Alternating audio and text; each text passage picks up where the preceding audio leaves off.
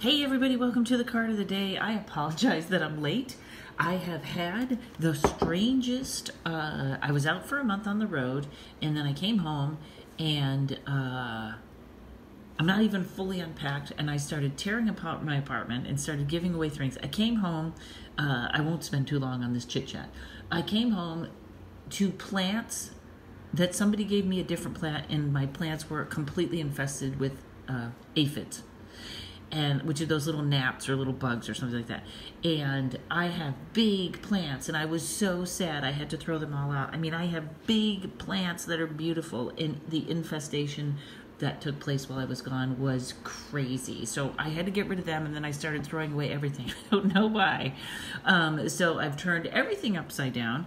So I've been a little behind on things. But today, next week I'll have things all together. We might go back to the Le Mans deck or the After Tarot deck, but today I have to just take care of what I can and do this 1 Eight of Swords with the Rider deck, which is one of two cards that has a blindfold.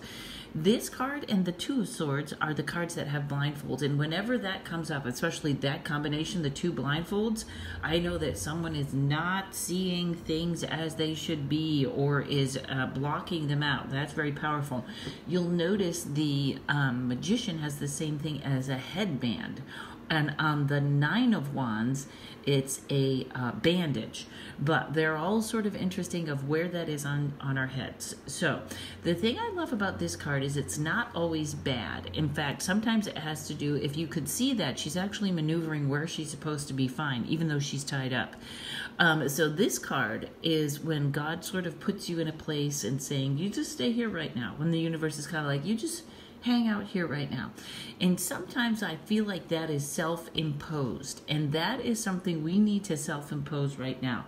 I don't know, maybe it's just me, but 2019 has been very challenging, and there's been a lot of, I guess John Oliver, who I've always liked, did a big thing hating psychics, or there's a lot of negativity and testing being done that way in my life, and I just have to be like, well, I'm me and they're them, and I'm not going to change what I do, and I'm certainly not going to change what I do because of them. So it's time to restrict the outer influences. You think where that goes in your life. Is there somebody at work that affects you? Is there somebody that affects you negatively? And so you think about that today, and your mantra is, the restriction of outer influences affecting me is a job I am ready for. Okay? And I feel like this is one of those things that once you're conscious of it, it's better. Okay? Because you might be at work and there's somebody you always talk to, and then you go back to your desk and like, oh, I'm depressed now. And you don't really put it together that that person may be really negative or really condescending, or just their energy pulls you down. Once you become conscious of that, you don't necessarily have to cut them out. You can limit your time. You can put up energetic shield or whatever, but it's kind of like a couple people sent me the psychic thing and by John Oliver, and I went like 30 seconds in and I was like, yep, not going to do me any good to watch this. Not going to do me any good at all. So I just sort of put it away. Somebody actually sent me a better article about a doctor that was, so it evens out. It evens out. But you kind of have to restrict that. The restriction of outer influences affecting me is a job I am ready for, okay? You're ready to recognize it.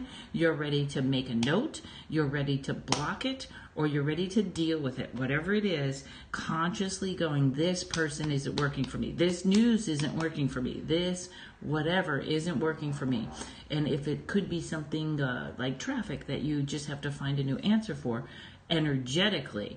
But the restriction of outer influences affecting me is a job I am ready for. The restriction of outer influences affecting me is a job I'm ready for. You're ready for it, folks. Go get them. Go build your energy, and don't worry about anyone else's. See you tomorrow.